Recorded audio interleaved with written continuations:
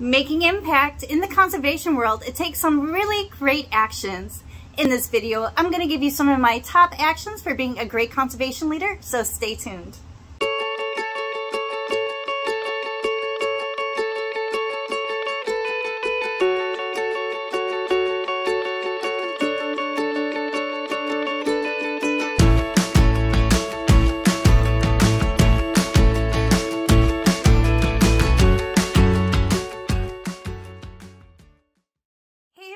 I'm Natalie Lynn, and welcome back to my channel, Environmentally Fashionable Globally Healthy, where we talk about all things wildlife conservation, sustainability, climate change, and so much more. Today, we're talking about the top actions of successful conservation leaders. You know why you're here, and your time is important, so everything will be time-stamped below. Let's jump right in, and if you don't mind, my little cat Noah might be joining us. Grow your team. Empower people. A leader is only as good as the people they work with, and a great leader will help their people to grow.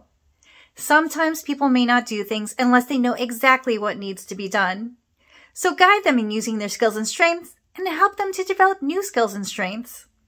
Praise in public liberally when warranted, and if you need to criticize, do it privately and behind the scenes gently. Most of all, you want to guide your people to finding the great leader within themselves. Deliver results. Go for the easy yes. Sometimes a bunch of successful small steps, one at a time, far outweigh a large failed step.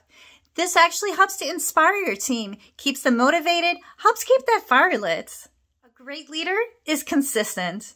They're always there for their people, showing up on time, having resources, keeping up their expertise, and just in general, being there for everyone. Remember that you're serving others and not just leading.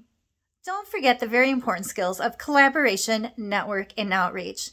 You don't necessarily need to be the most extroverted person. Lord knows I'm not. But you do need to be willing to put yourself out there. Go to events, participate in activities. Just in general, get out there and get to know people. It'll help you to grow your networks, help you to grow your team, and help you to achieve your dreams. And lastly, don't get emotional, or else all objectivity is lost. Be sincere in everything you do, and all good things will come. If you like this video, be sure to give it a thumbs up and be sure to subscribe. I'll see you in the next episode, and until then, have a great day.